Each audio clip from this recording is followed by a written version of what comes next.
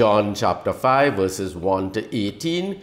We stopped yesterday at verse, where is it?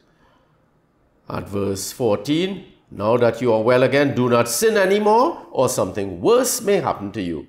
The man went back and told the Jews that it was Jesus who had cured him. It was because he did things like this on the Sabbath that the Jews began to harass Jesus. His answer to them was, my Father still goes on working and I also doing the work. But that only made the Jews even more intent on killing him, because not only was he breaking the Sabbath, he spoke of God as his own Father. To this Jesus replied, in all truth I tell you, by himself the Son of Man can do nothing, but with the Father he can do all things. So when we think of this healing, the first becoming last, maintain that high standard.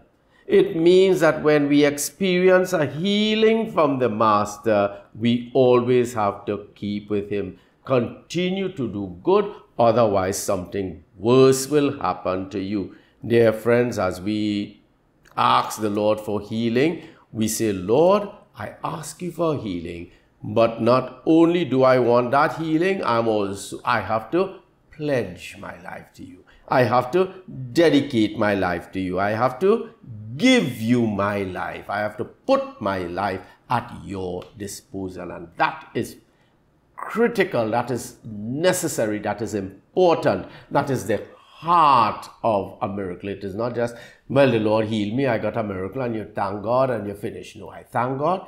Every day now I have to continue to praise and thank God. I have to continue to do good so that when my time comes, I can experience the biggest, the final, the greatest miracle of all, eternal salvation. So tomorrow we continue with another miracle story.